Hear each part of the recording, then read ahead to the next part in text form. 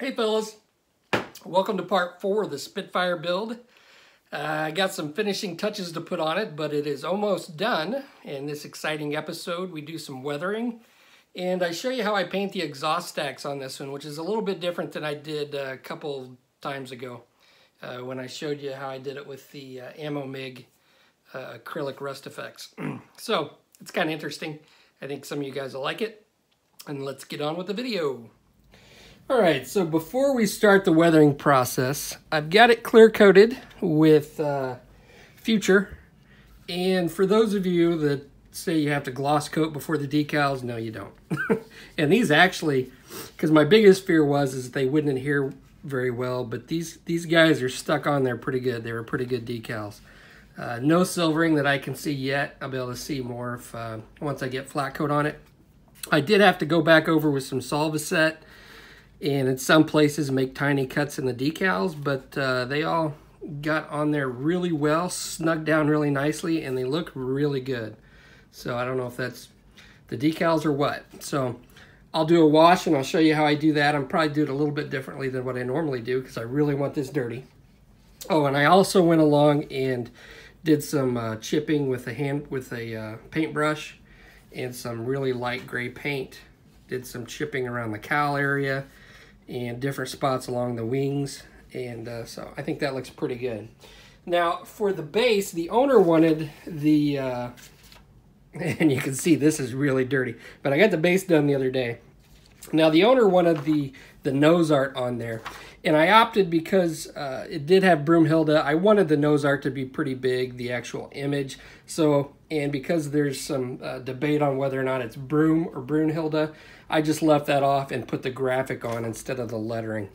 And I couldn't find any pictures of this thing other than that one picture of the guy standing in front of the plane, and you can't really see how detailed the nose art is.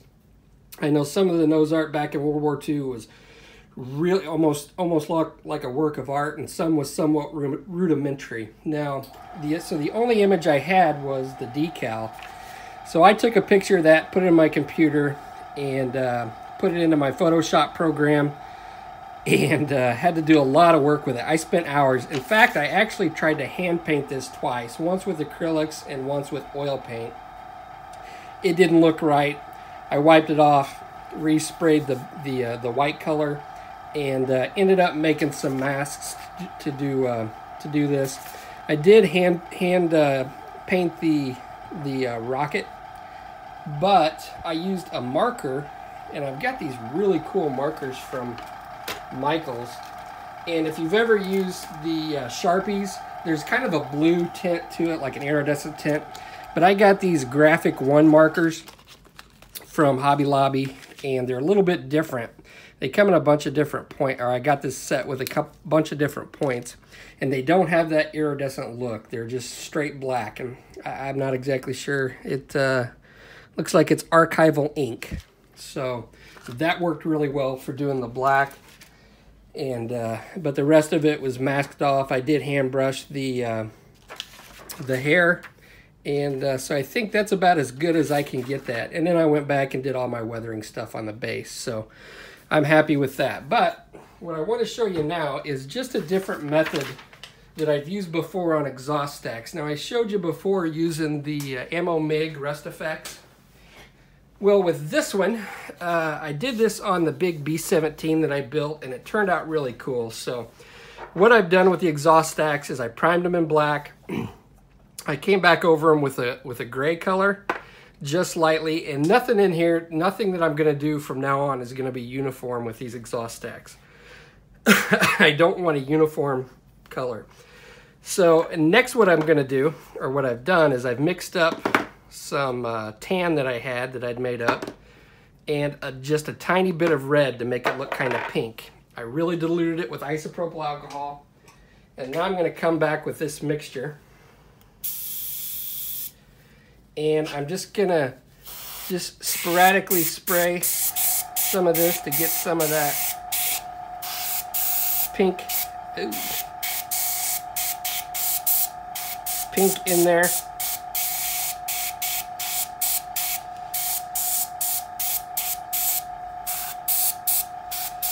And then I'm going to come back with some washes.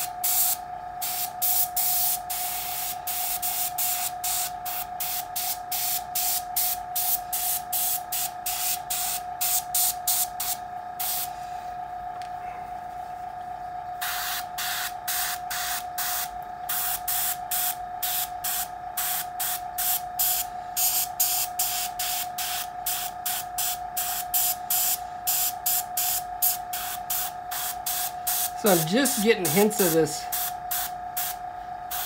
pinkish tan color on here. And again, this is really diluted. I've diluted it with isopropyl alcohol so it dries fast. And I'm not really concerned about having a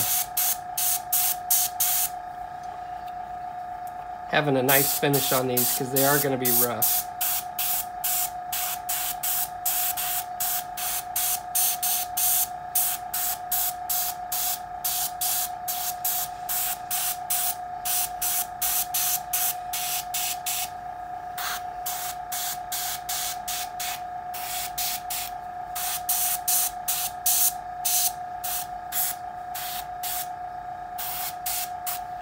Okay, so I think that's gonna work. And again, you don't want to be uniform. Hopefully the lighting doesn't, you can see this, the effect that gives with the lighting that I got here. Okay. And just to give you an idea of what this color looks like, it's kind of a pinkish tan color right there. It's not something you would think you would be putting on an exhaust stack. So that's the color that I mixed up. Okay, now because this is an acrylic, I can use an enamel on top of it. Now there's no clear coats or anything that I'm using. I'm just leaving it as is. I've got some Ammo Mig Streaking Rust Effects. And I'm thinning this down with some mineral spirits. Just regular hardware store mineral spirits. Don't use lacquer thinner. I've had people ask me that in the past. It's different. Lacquer thinner is different than mineral spirits. And that will just take the paint right off. So I'm just going to take some mineral spirits and wipe it all over the place. And I'm going to come back in and just hit this with a little bit of this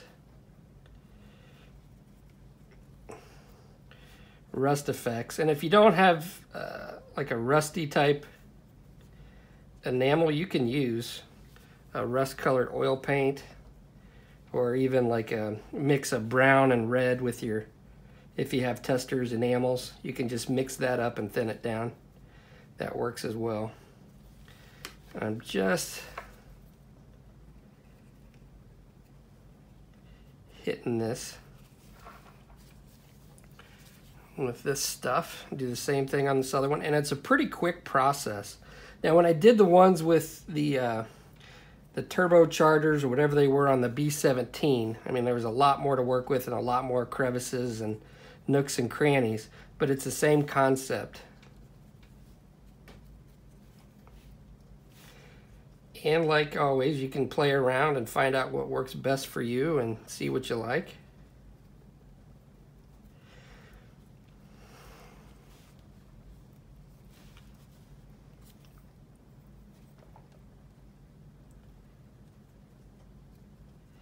Now when this dries, it's going to be somewhat splotchy, and that's what you're looking for. You're not looking for a uniform color. Now I'll let this dry, and then we'll take a look at what it looks like once it's dry. Okay, I hit it with a hairdryer, so it is pretty dry. Well, we can take a look at that. You can see all the different, all that lighter shade of paint that we threw in there, the grays, the darker color of the rust color, and it just gives it a real nice realistic effect. One other thing that I've done in the past is I've used this metal slag pigment. Now, I'm not a big user of pigments. They do have their place, but I do use it on things like this, and when I like weather up a tank or one of my MAK kits, they do come in handy. So I'm just going to take a little bit of this pigment on my brush, and I'm just going to hit the, yeah, I got it kind of clogged up. Let me get a drier brush. Well, no, I think this will be fine. I'll get a dry one. And I'm just going to take this metal slag. It's like a dark, brownish dark. And I'm just going to hit the tips of these just to give it a little more, a dirtier, kind of a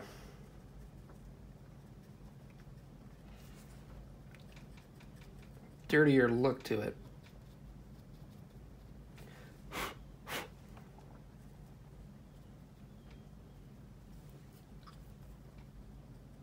Just darken these ends up a little bit.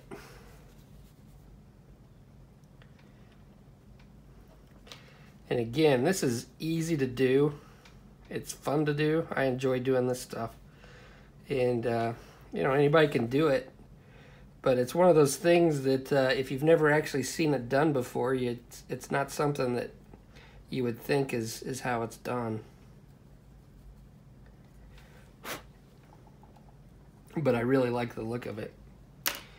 And that is it. There are my exhaust stacks, and that was a total of maybe 15 minutes of work. And I think I've got a really realistic looking set of exhaust. And I'll flash up some pictures, some close-ups, so you can really get in and see what it looks like.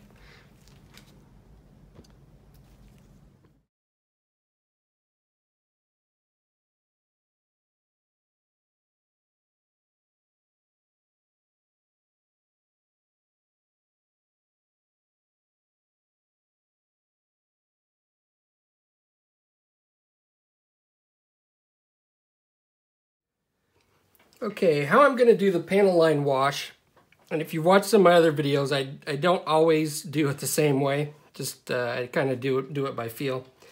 But I really want this one dirtied up. So what I've got is some 502 Abtalung Sepia, and it's one of my favorite oil paints. It's like a dark brownish black that leaves like a yellowish tint whenever it's really thinned out. And I've just got some mineral spirits here. Got my oil paint over here, and I'm just mixing up a wash. And I'm going to smear it over the whole thing.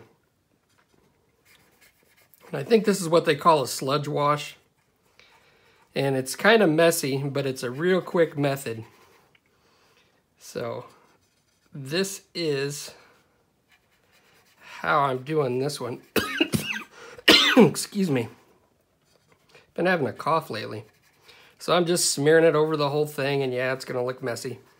But we'll wipe away 95% of this. It'll leave some in the rivet holes, it'll leave some in the panel lines, and some in the crevices, and I can take away a little more here and leave a little bit more there. It's just kind of a neat way to do it sometimes.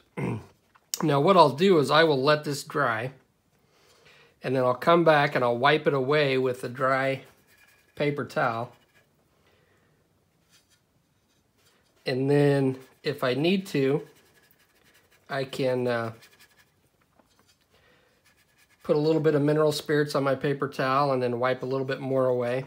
There's just so much you can do with it. And I can even come in here with a brush with mineral spirits and get all of it off if I'm not happy with it.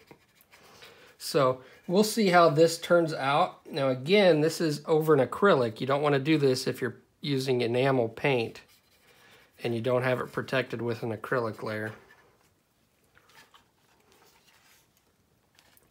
So that's how that looks. I might even add some more, even put some more oil paint in here. Now again, when I first got into this, the panel lines weren't real deep.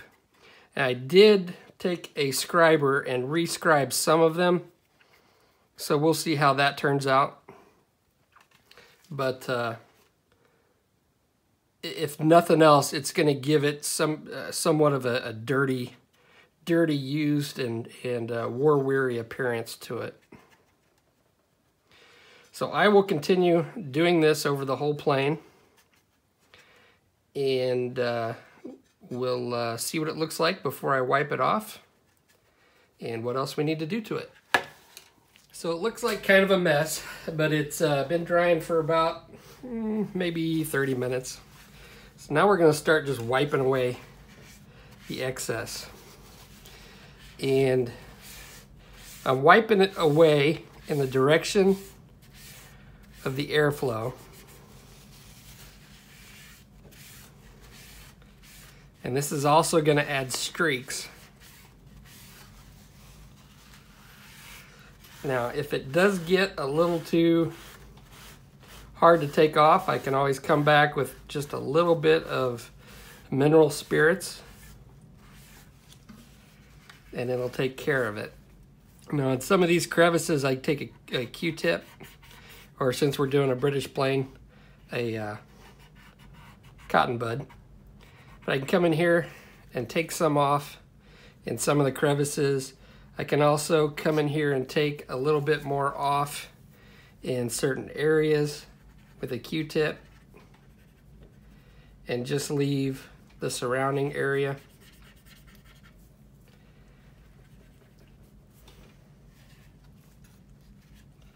Like that.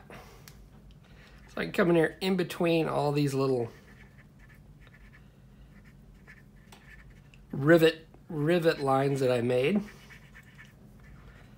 and take some off, and that's going to give just a little extra shading and griminess around where the rivets are.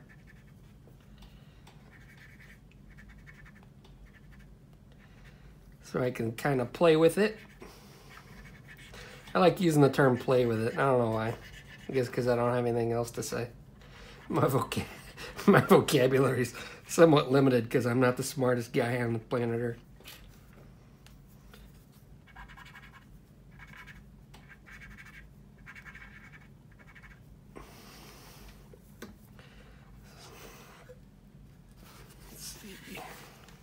And basically, I'm just wiping away and working with it, seeing what I like. And it does add just a little bit of grime to it that I'm looking for.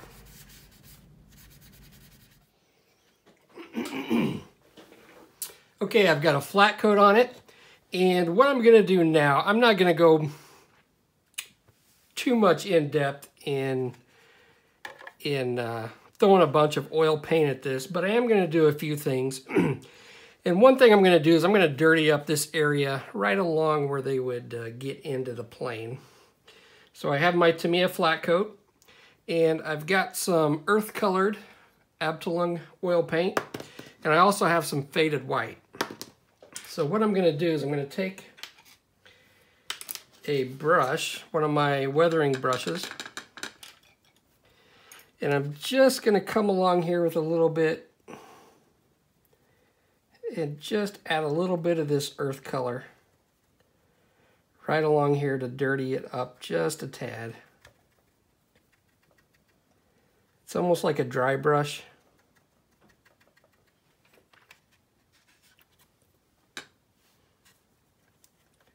And I'm just punching it in there. And it's not something that's going to be real noticeable, but it is going to be there.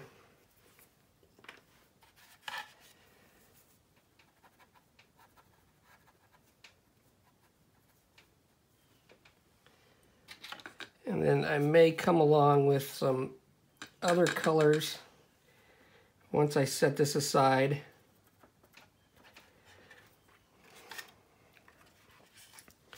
But I'm just punching this in here a bit.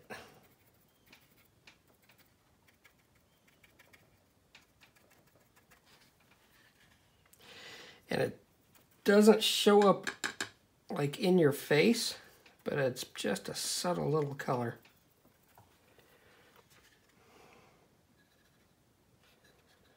Just right along there. Maybe a little bit over here.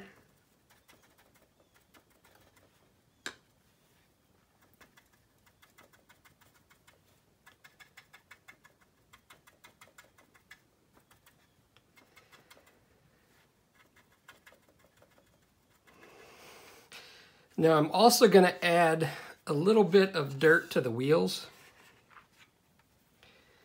And I'm going to do this with the same color.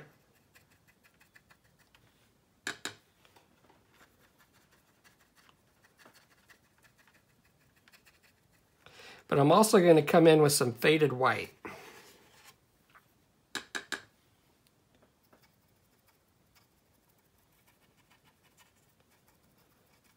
Okay. So I'm going to take a little bit of faded white. Now this really has a tendency to show up if you get too much. So we're just going to put a little bit around the wheel here.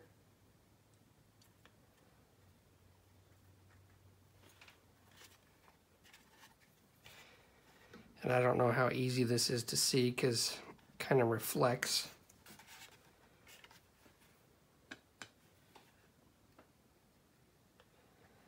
Got a little too much on there, but that's okay.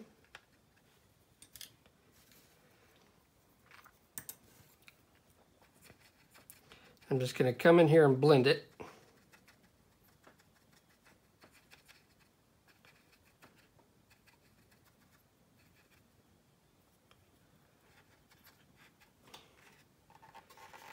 Just adding a little more white. Just gives it a little extra depth. Okay, for the last part of the video, I'm going to add some splatter effects, and I'm going to do that behind the wheels. So I've got some Ammo MIG Blue Dirt Panel Line Wash, and I've also got some of this dust.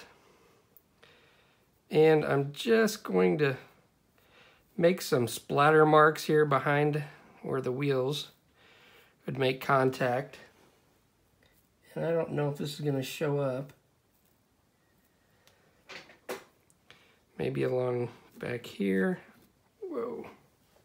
And it's okay if you make a mistake and get it places where it's not supposed to be, because you can wipe off what you don't want.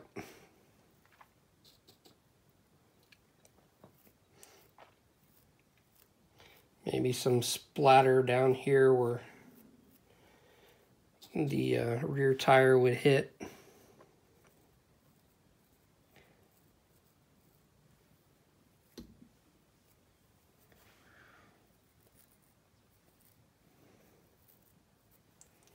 Okay, and I'm going to take some of this panel line dust and see what this looks like.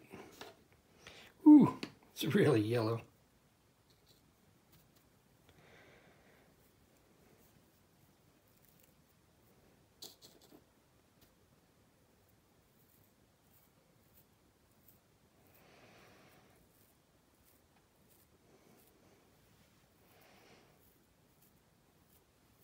And that's all there is to it. I want to be kind of careful with this because it is so bright.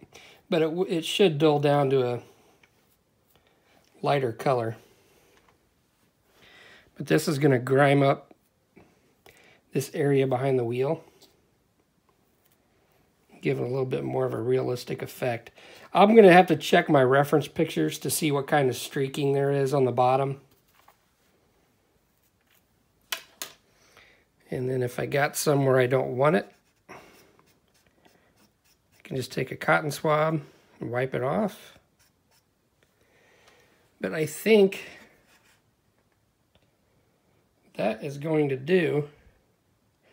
And again, it's one of those subtle little things, but I think it does make a difference. I'm going to let this dry, and then I'll come back and look at it. And let's see. Blend this in a little bit more.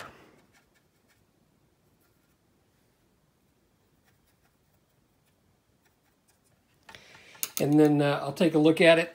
This should be it for this video. I appreciate you watching, and I will see you on the next video, which will be the final result of what we've got here. Thanks for watching, guys.